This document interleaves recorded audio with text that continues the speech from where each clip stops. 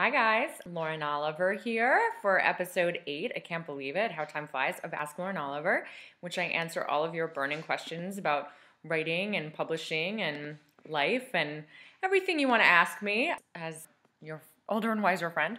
It is July 31st. I've promised you that my hair would get crazier as the summer goes on, so I'm keeping my promises.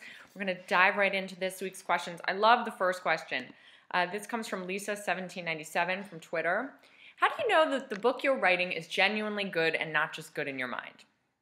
Well, Lissa1797. Well, Lissa, that's the problem. You really don't know. I usually actually think the reverse. I usually think that everything I'm writing is horrible.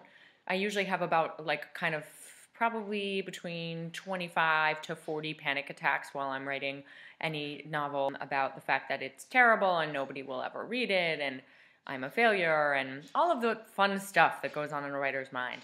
But that's the benefit of having critique partners, or in my case, just a small circle of friends or family members to whom I show my book sometimes while it's in progress, just to get some much needed perspective and also to get critical edits so that you kind of have a better sense of where you're going and where you should go.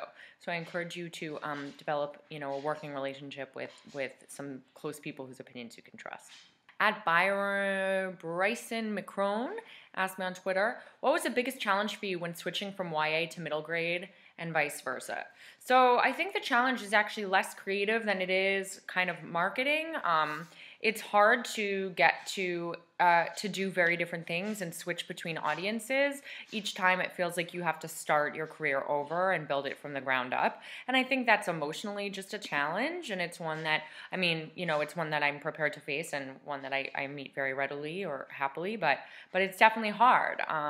With each, you need to basically, with each new book, reach a totally different audience, reach a totally different market, make connections in a different space. So that's definitely been a challenge for me, and I imagine that when I write my first adult book next year, it will be just as challenging. If you could live in one of your book's worlds, which one would you inhabit and why? I would not inhabit the world of Delirium. Actually, I don't know. I'm having kind of a hard week, so now the world of Delirium doesn't sound so bad. No, I would probably live in the world of Before I Fall, just because I've already kind of lived in that world. It's very similar to the high school.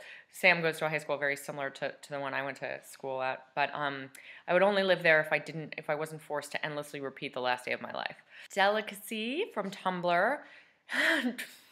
Do you ever get cricks in your neck? Because I do if I sit at my computer too much.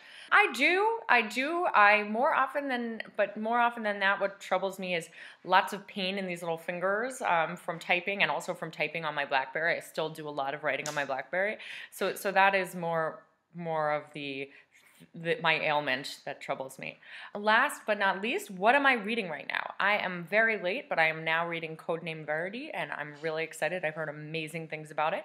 So that's it. That's it for episode 8. Don't forget to send me your questions on Tumblr or Twitter, on Facebook, whatever, and subscribe to my channel on YouTube for all of the future Ask Lauren Oliver videos. I hope you guys have a great week. Happy August, and I'll see you next week.